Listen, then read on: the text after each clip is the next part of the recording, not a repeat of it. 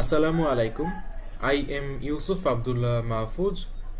This is our final demonstration video of our group project of the course Programming Technique 2. Throughout the course, as a part of our final project, we have tried to develop a game which is actually a game that consists of a ball, a paddle, and some set of bricks. The name of our developed game is Brick Breaker. Now I am going to demonstrate the gameplay of our developed Brick Breaker game. As you can see, this is the interface of our game. We have tried to keep the interface very minimalistic, clean and simple. As you can see, the paddle is at the bottom of the screen and it is in orange color. The red ball is on top of it. In the middle portion of the screen, we have all the bricks. There are only two red colored bricks. Whenever the ball touches the red bricks, the player will lose 2 lives and the player will get maximum 3 lives. After losing all the lives, the game will over. And if the ball touches all the bricks other than those 2 red bricks, the player will get points. Now let's try to play the game, and before that I need to control the paddle using the left and right arrow key of the keyboard, and pressing the space button will release the ball from the paddle. Let's start the gameplay. I need to tap the space button to start the game. As you can see, the ball hit the bricks and score is updating, and on the left edge of my screen we have a score counter, and on the right edge of the screen we have a life counter, and I have 3 lives right now. The ball touched the bricks and my score is adding or updating, and whenever the ball touches the red bricks, I will lose 2 of my lives, but let's lose 1 life. Okay, I have lost 1 of my lives. You can see the life counter is updated and it is showing that I have 2 lives remaining. So now if my ball touches the red bricks, I will lose 1 life. Sorry, I will lose 2 lives, and after losing all the 3 lives, the game will over. This is actually the demonstration of our project gameplay. So now the ball is touching the upper portion of the screen and breaking the bricks. Okay. Assalamu alaikum wa rahmatullahi wa barakatuh. My name is Waleed and I will be explaining the encapsulation part. So here we have the ball class, and in protected we have which are the encapsulation. We have the coordinate class, the board class, the paddle class, the life class, and the score class. So in these classes we already put them on private, so they are all part of this class. So here we got in public we have the accessors and mutators for the ball class, and then we have the board.hpp. It's in private, and in public we can see it's there is get and set, which are accessors and mutators for the board class. And then we have in coordinates.hpp we have the class which is protected and in public. So in public we can see it's also set and get for the coordinate class, and here in live.hpp it's private, and it's in public we also use the set and get. Set and get, which are accessors and mutators, and in paddle.hpp it's also in private, and in public we use the same formula. and in score.hpp it's also the same. They're all are private, and they all go back to they're all class are class members for the ball class, which is this one.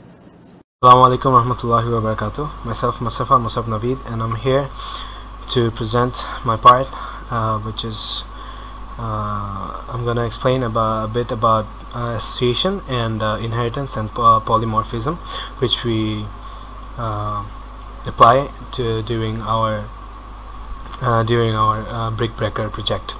So first, talking about association, we got aggregation and composition. So first I'm gonna so in this ball.hpp file here you can see that we made a class named coordinate class. We have one coordinate class, and in this ball class we call this coordinate class we make the object of this coordinate class. So we basically the coordinate class and ball between this classes we have made the composition relationship, and this is the only relation we made composition, and the rest of other relation we made most of them are aggregation relationship. These are associated for ball class, board, paddle, life, and score. These four classes are associated with this ball class. So why we associated this ball class, this board, paddle, life, score classes with ball class? Because when the ball move into the game board, so the ball need to know about the location and the information about the x and y's value of board, and of course the same goes for the paddle. And when the ball hit the bottom surface of the ground, then it will lose its one life. So that's why we need information about life class. So and of course when the ball hit the brick, it will gain score, so it will get points. So that's why we need the information about scores also. So that's why we use aggregation relationship between ball and we associated ball class with board, paddle, life, and score class. Okay, now talking about the bricks class, here we associated this board class, score class, and life class with brick class because of course brick need to know about the playing ground, playing board. That's why it's needs board. And when the brick will go when the brick will be collide with ball, then it will gain scores, and of course for our, as we have a red brick which is not a score brick, which is a bomb brick. So for the bomb brick we need the information about life, like whenever the ball hit the bomb brick it will lose one life. So that's why we associated life class, score class, and board class with brick class here. And now for the paddle class, we only associated board class with the paddle class, as our paddle need to know its boundaries, like as in our game we need to move our paddle in x-axis, in the right and left. So of course we don't want our paddle to go outside the game board. So to get the information, to get the boundaries, to get to know the value of its the right portion of the board and the left portion of the board, I associated the board class with the paddle class here. And now talking about inheritance, where we implement this concept of OOP is in this bricks class. So now this brick class is our we can say base class or parent class, and we made two other class which are derived or child class of this brick classes. One is this bonus brick class, and another one is this bomb brick class. So basically our concept behind this, applying this inheritance in this brick class, making the brick class as our parent class, is in our game we need two types of bricks, where majority of the bricks will be bonus brick, where our ball gonna hit those bonus bricks, and will get points. And talking about that, another child class what we made already, which is a bomb brick class. Wherever the ball collide with the bomb brick, then the ball will lose one life. So that's why to coding efficiency, we apply inheritance, which is a very important concept of OOP, and this brick class. And brick class is here the acting as a base or parent class. And you can see here in bonus brick class, here we include the brick class with bonus class by using this inheritance initializer. And yeah, that's it. And in the main function you can see that we just call brick, and we use a pointer here to point those bricks based on their uniqueness. And talking about the polymorphism, and now talking about polymorphism, this concept, as we all know that polymorphism is applied on methods. So here in brick class we add this draw and undraw method. We make it virtual, but this draw and undraw method is not actually we can say the perfect way to apply polymorphism. And another method we made virtual here, that because to use the concept of polymorphism, we need to make our methods virtual.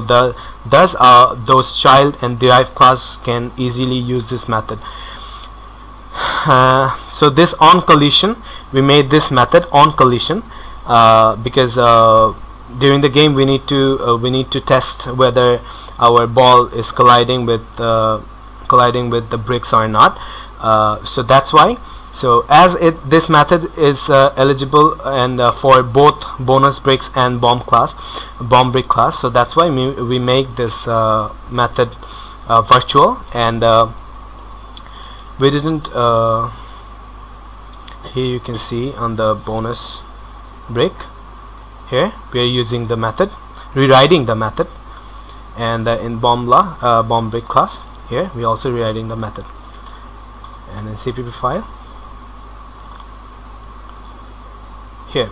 So the important thing in the on collision part, as why it is the perfect example of polymorphism, that this actually on collision means what will gonna happen, what will be the action for bonus brick or the object of bomb brick, what will be the action of this two.